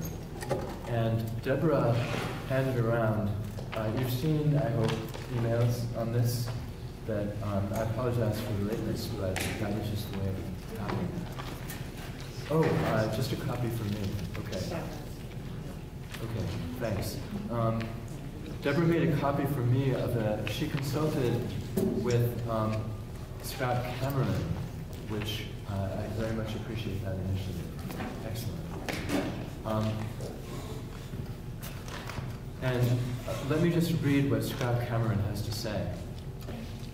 It is my belief that the WCUU-SD board, reflecting as it does the values and interests of the community members it represents, must decide not just whether it supports the policy issue presented by this case, but whether its support for that issue should take the form of participation as an amicus party. I note that the issues presented by Gavin in this case appear to me to be consistent, that is, consistent, with the policy of the state of Vermont vis-a-vis public restrooms. Absent a review of the decisions of the various trial and appellate courts to date in this matter, it is impossible for me to provide you with a prediction or even an educated guess as to what might happen on appeal. I do note that the latest ruling by the U.S. District Court in Virginia held in favor of Gavin's substantive claim. I have no information about the cost of participating as an amicus in this case. Are the amicus parties bearing any part of the cost? That issue should be clear before the board makes a decision. Please let me know if you have any questions. So I think you've had a chance, you've been briefed, I guess, that the Washington Central Supervisory Union Board did join as an amicus party in this suit back in 2017. Montpelier Public Schools did as well. Just as we did with the Cross Vermont Trail Network, we would be reaffirming a decision made by a predecessor board if we were to just renew our participation as an amicus, as a friend of the court. So, what do you think? Do we want to, first of all, let's do this properly, even though it's late. I'm not giving up on discipline. How about a motion to reaffirm the Washington Central Supervisor Union Board's 2017 decision to join as an amicus curiae on the side of Grimm v. Gloucester? So I'll make that motion.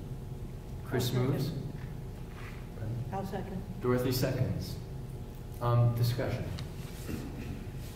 The part Scott mentioned about cost is a concern to me, as far as I don't want to just sign my name on something that's coming out of Virginia and I don't have control over or know what we might get billed for. So that's a concern to me. I don't remember us joining it That doesn't mean it didn't have, I don't remember it as a Washington Central board. I don't remember costs being associated with it previously. And I don't think there would be, but sir, do we have an answer to that question? We do not. There was no time to get an answer to that question. It was not mentioned in the original email. And what I would suggest is, if the board were to authorize me to communicate our decision to Rob Boyd, the attorney, I would just make clear that I'm authorized, provided you vote this way, authorized to reaffirm the earlier decision on behalf of the new board, but I am not authorized to commit any funds to that. So we could do it under the same terms as the board did previously, and I know we haven't paid any costs since then because no one's presented a bill, and it's been 2 years, and there've been multiple appeals up and down. So, and I would bet it's pro bono. Yeah, this is being done by pro bono by Pillsbury. Yeah. And working with the ACLU. I don't. We aren't signing on as a party to the case. No, just as a friend of the court. So not, we should make that, we're not as parties, we're as friends of the court. Yes. I would be absolutely shocked if any costs were incurred. This is not a fundraising action. No. Yeah, and I was trying to look for the minutes, and I'm trying to remember now, and we did Matthew brought it over at that meeting. And I remember it clearly now because everybody voted yes. So I don't know if you remember that meeting. We were at the cafeteria. That doesn't mean anything. And it was 2 years ago. No, I remember it too. So the It took me a while to motion, remember it, just. Lisa, could you read the motion back? Or Chris, if you remember what you said, I don't know. Chris? Well, I think I was the one who sort of said it. It would be to reaffirm the WCSU Board's 2017 decision to join as a friend of the court, as an amicus curiae, on the side of Grimm versus Gloucester. Okay. I was wondering if we had to put in something about cost, but if we're reaffirming something, I think I'm fine with it. I just wanted it clear. Excellent. Okay. Any Do you want to put it on the same terms that we did previously? Because or you don't think it's necessary? I don't think it's necessary. I think if we're reaffirming, that's to me. Okay, great. Are we ready to vote then? I would just like to note that I became aware today, after reading about this, that this is November 20th this is the 20th observance of Transgender Remembrance Day, which memorializes transgender people who have been killed and murdered. So I think it is particularly auspicious to take this action today. Great. Thanks, James. All right. In that case, all in favor, please say aye. Aye. Opposed? None opposed. Great. Thank you very much, everyone. Next, moving on to personnel, approve hires. In your packet this evening is one nomination form for a long-term substitute Mary Wheeler for East Montpelier, who will be serving as a substitute for Samantha Gelfman, East Montpelier and Calais. She's our peer music teacher. And the person who is doing the work has both experience teaching music and drama to students since 1992, and we're pleased to have her. We're also pleased to be able to invite as a sharing of time and service some of our music staff from the district, in particular U32, who are going to take on the band component of music instruction. We're really pleased. That's not a motion that you will need to take this evening, but we're pleased that they stepped up to offer that support. So we would like your approval on this long-term substitution. Thank you. Motion? I'll make a motion to approve the hires of the long-term substitute. Fleur moves. Second. Chris seconds. Thank you. Any further discussion? Questions? I have a question, how she got her degree. 11 years after she's, Had her experience? yeah. Well, you could have been teaching before you had your degree, you could have been in a private school, I don't have her resume in front Okay. of me. She was a teacher at private schools. Okay. And nonprofit. Okay. So if you're a private school instructor, you aren't required to have a teaching license. I saw that and we don't normally see that, so I was a little wondering, it says she's been teaching since 1992. That's a very good question. She sounds like an interesting person. Good. I think that's probably more common in the arts. Yes. As well. Yeah. So, ready to vote? All in favor, please say aye. Aye. Opposed? Great. Board operations, 9.1. We delinquents are about to be reminded. I started a list, but haven't finished it. Of the delinquents? The community engagement. Oh, I know. It says historically list of the delinquents who have. Would you like me to follow up individually with board members, see if I could help them with, like a phone call? Yes. And then there's one more thing. Carla asked me to remind you guys that she's willing to come to a board meeting. There's several that are delinquent and handling her the papers that Deborah gave us at the last meeting, and she's willing because she needs that some of you delivered the documents, but didn't have the document that she needed to. Has she let us know that? We were having a meeting the last time. Because I did, and I said to Renee, is this all in, and she said, yes, you'll hear otherwise. Yeah, I haven't heard so anything. she's willing to come. So the question is, do we want Carla to come early to one of our meetings and everybody has their document because she needs to verify with the document? Would that be the best, or do you guys want us to stop individually? I'm gonna be there Monday, I'll do it. For the board site. So it's just a reminder. Thank you. We're trying to. Okay, so Deborah is going to publicly shame us on community partnerships. Is that right? No, I think private. Privately shame us. Public shame comes later. Okay. Almost worse. I think there's a woodshed in the back at the moment. Woodsheds are getting it, I've been asked to. Oh, yeah. Okay, future agenda items remain on the future, except for solar power. We finally, we have a bite on that, and my memory already is. We got an email tonight. The students that you guys do are working. Yes, and we. Yeah. And we asked them to reach out to you. They want us to, board members, attend one of their meetings. Yeah. Yeah. Okay. So so that's for the future. So just for the information of the board, I think it's important that you know that that Deborah, Flor, Jonas, and I met with counterparts on the Montpelier board a week ago Monday, just to talk. You know, nothing, no agenda, no agenda in all senses of the term.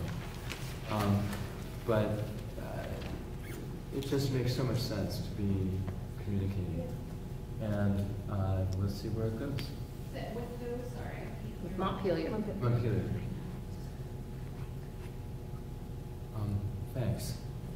Right, okay. Yes, so, why don't we move to go into executive session? I move we go into executive session. Dorothy second. Flor sneezes. Thank you very much, everybody.